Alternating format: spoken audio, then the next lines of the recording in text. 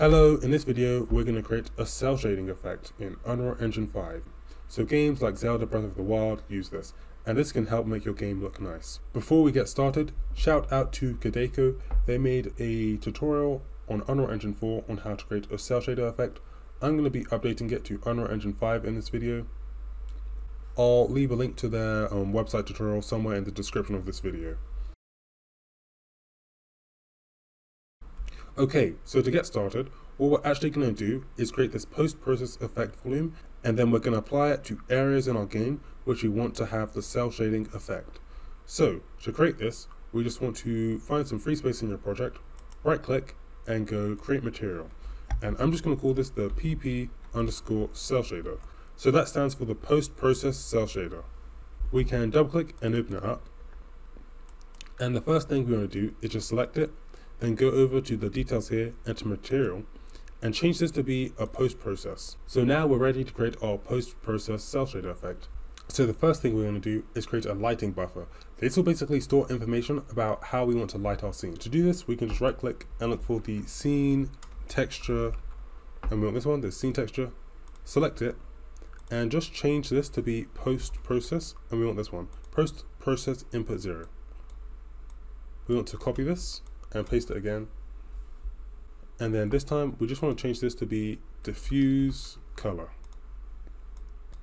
Then off of the color, we're not actually going to be using the color of any of these. We just want to drag off here and look for desaturation, then drag off here and look for desaturation, and then we just want to divide this,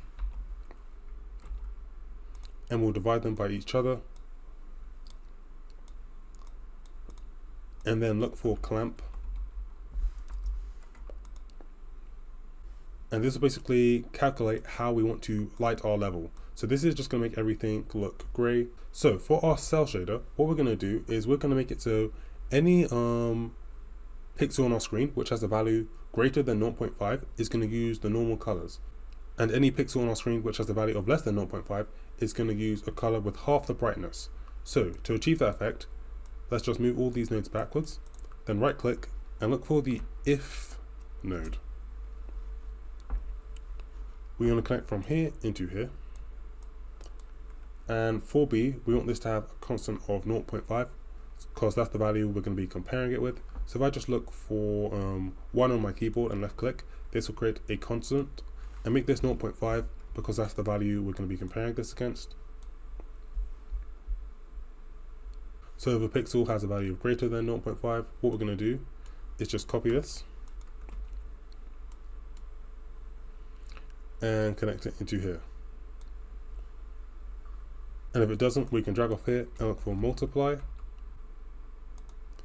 and make sure that this value is 0.5, and then connect this into B here.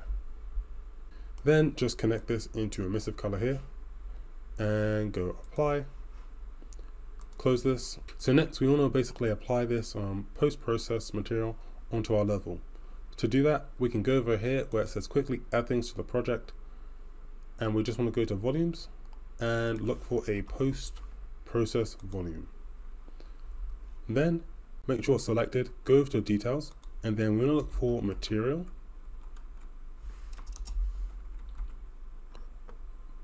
So it's under rendering features. We just want to click this arrow and just go add element. Then we want to select choose and select asset reference. Then we can just drag our material onto here. And right now, this is only going to affect things which are inside of this square. To make it affect our whole level, we just want to look for infinite and make sure we just check this, and this will affect everywhere in our level. Now, you may notice things don't really look like they're cell shaded, and that is because Unreal Engine is applying other effects before our post-process material.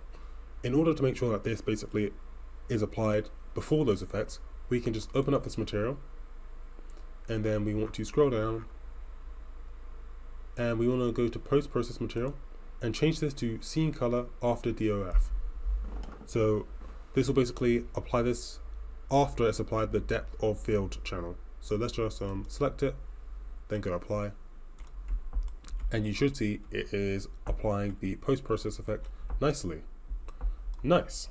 Right now, our post-process effect is affecting everything on our level. you may want to isolate it so it only affects certain things in our level. So let's go over how to do that. So we can do that by using a custom depth. This will tell Unreal Engine this is the only object we want to be affected by our post-process volume. So if I just select my character here, I'm going to look for render custom depth and just check this. Then we just need to make a few changes to our material so it will only affect things which have the render custom depth pass. So I'm going to open it up, and then we want to add the following nodes. So in some free space, we just want to right click and look for scene, texture. For this first one, we want to change this to be scene depth. Then just copy this again. For the second one, we want to change this to be custom depth. Then we just want to copy this one more time. And for this third one, we want it to be the post-process input 0. Then we just want to drag off here and look for mask. And we want this one, component mask. Click this arrow and we want to uncheck G. So we'll only be masking the red color channel. Copy this again. Connect it into here. Then we want to add an if. So I just right click and look for if. Connect from A into here, from here into B, and from color into here. This will basically allow it so only objects with the custom depth will basically have the cell shader effect applied to them. And then we just want to connect from this if into the A is greater than B node, and then connect this into emissive color, then go apply. And if I just close this, so now Unreal Engine will only apply the post-process material to things which have the render custom depth field enabled. I did find that no matter what I did, it would always make the sky black, although I did find a fix for this. So in Unreal Engine 5, they made it so the sky is this mesh. If we just delete it, then go over to settings and make sure show engine content is enabled. Go over to our engine and then just look for the BP underscore sky. This should be in your project. This is what Unreal Engine 4 used to use, so I'm not sure why they changed it. I just drag this in and this will give us a sky. And then just select it, and for the directional light actor, just change it to be this. This is what Unreal Engine 4 used to use, so I'm not sure why they changed it. Okay, so now we have our sky working as normal. If we want objects to have the cell shaded effect, we can just select it and then look for render.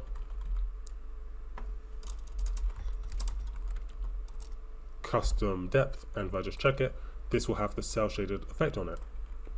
Nice, so that is how to add a cell shaded effect in Unreal Engine.